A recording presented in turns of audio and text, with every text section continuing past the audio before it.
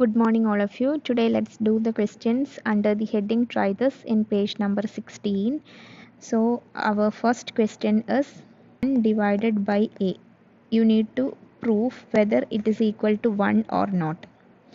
So let a will be any integer. Okay. So suppose let's take a equal to 5.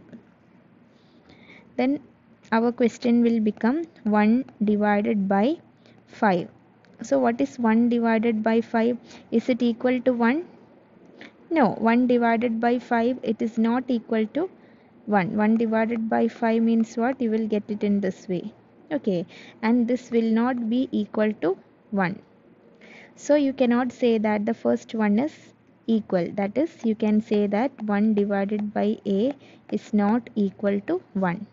Okay, if you take the example 5, you got it as not equal to 1.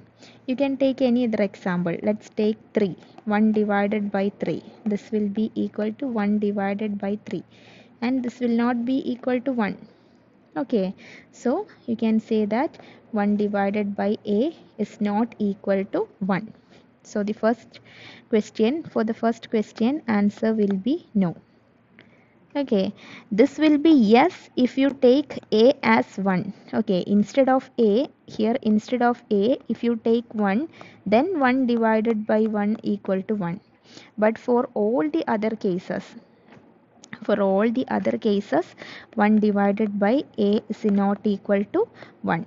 Okay, it's true only when a equal to 1. Okay, so the first question, the answer will be no.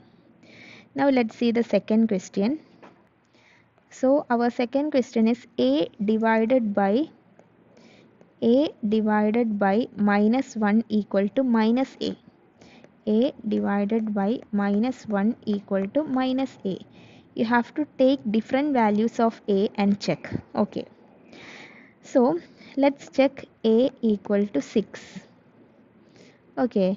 If a equal to 6, what will happen to this? That is 6 divided by minus 1. Okay, instead of a you have to write 6. So what is 6 divided by minus 1? You have to divide them and put the negative sign. So 6 divided by 1 is 6 and put the negative sign. So you got the answer as minus 6. That is, instead of a 6 you have written a. So a divided by minus 1 equal to, instead of a you got minus a. Okay, so a divided by minus 1 equal to minus a. This is correct. Okay, now let's take any other example. Let's take minus 6. Now minus 6 divided by minus 1. What will you get? You have to divide 6 by 1, then you will get 6 and you have to put the positive sign. So you got plus 6 here. So here instead of a you have taken minus 6, that is a equal to minus 6 here. And when you divide minus 6 divided by minus 1, then you got the answer as 6. 6 means what? Minus a. That is a equal to minus 6 means minus a will be equal to what? Minus of minus 6. That means what? Plus 6. Okay. If a is minus 6 means minus a will be equal to plus 6. Okay. So you can say that a divided by minus 1 equal to minus a. Okay, this is true. Yes, this is true.